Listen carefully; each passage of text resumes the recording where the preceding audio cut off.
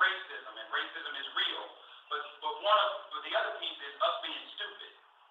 And so racism don't make you make bad decisions.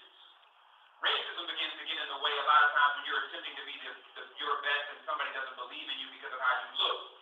But how many of you all know most of the mistakes you made this last year, it had nothing to do with racism, it had to do with you being stupid? Really?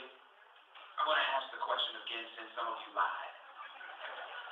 How many of you know that most of the mistakes that have happened, most of the bad things that have happened to you in the last year had not been because of racism, they've been because you made the wrong decision? Thank you. For those of you that are honest. How many of you it was racism? Alright, so at least we're not going that way.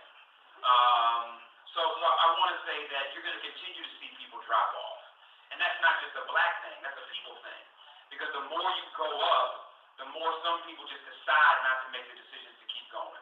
And so as you begin to go through your undergrad and begin to go through graduate school, if you begin to go get any advanced degrees, if you begin to push in whatever field you're in, the higher you go, the less people you see.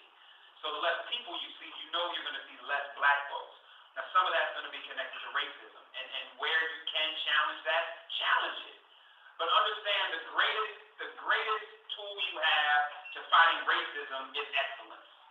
The more that you are excellent in what you do, the more you dispel every single stereotype and myth that somebody racist attempts to use to hold against you. And so understand you don't have to have some multi-million-dollar grassroots civil rights organization to fight racism. If you are the best that you can be and you're excellent, that's fighting racism as much as the NAACP doing a rally. Y'all feel me? All right. Thank you for the question.